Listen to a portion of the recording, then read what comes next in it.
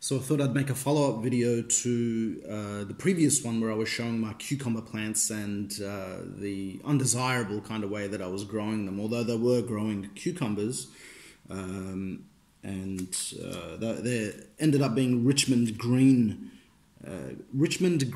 apple cucumbers that I got from D&H Seed Company in Australia. So I'll post a link to that in the description. But this is what the cucumbers end up looking like. And I thought they were watermelons at first. They look like tiny watermelons, this one in particular. So I had to check and make sure that they weren't. And you can see they're kind of prickly. Hopefully you can see some of the prickles there, which I'm not used to compared to store-bought cucumbers. So these are heirloom cucumbers. They're an older variety with a cleaner or more pure genetic line. They're not crossed or anything like that. And the first time I ate a tomato, I grew and ate heirloom tomato, I was almost shocked at how good it tasted. It was easily the best tasting tomato I had ever put in my mouth. So I'm waiting to grow some more of them when the weather's a bit better. The cucumber also, the first time I'm growing them, but I thought I'd do a taste test of one of these. First time eating them.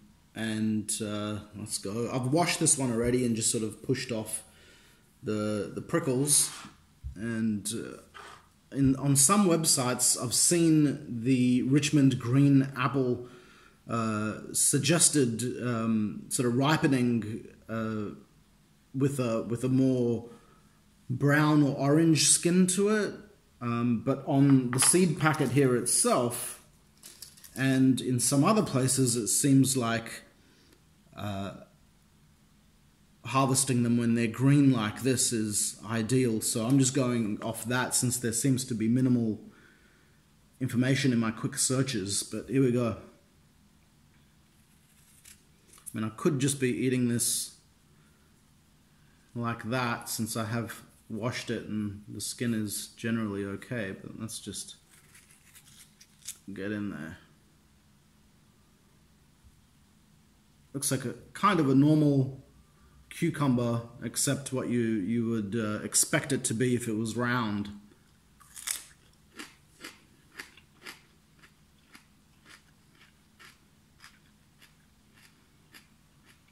It's very crunchy.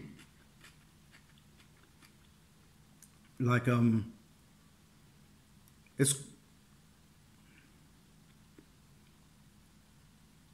around the skin. The difference between its crunchiness and its softness is more than I normally am used to with a cucumber bought from the store.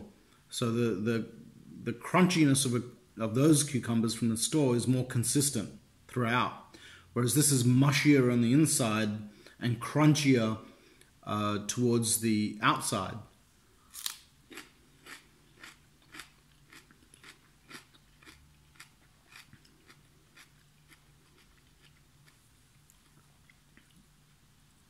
And the taste is not too much different from a store-bought cucumber.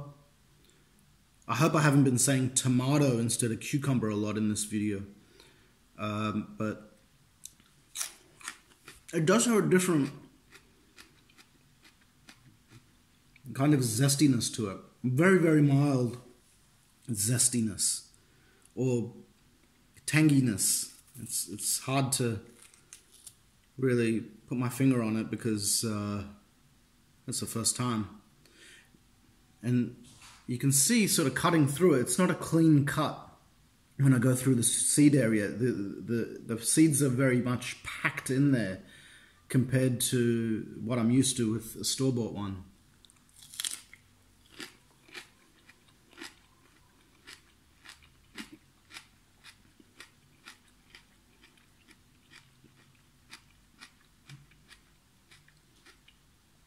This is definitely, it's definitely more suitable as a snack than a regular cucumber as well. Just the satisfaction of its texture is more suited to that, I think. I know it sounds like I'm saying a weird kind of a thing, but given the size of them as well, you know, as a snack that you can just carry around and just chomp on, I guess you can do that with a regular cucumber. It's just regular cucumber, you tend to want to add extra things to it, you know? Whereas this, to me, it tastes like something that can stand on its own and, you know, be satisfying on its own.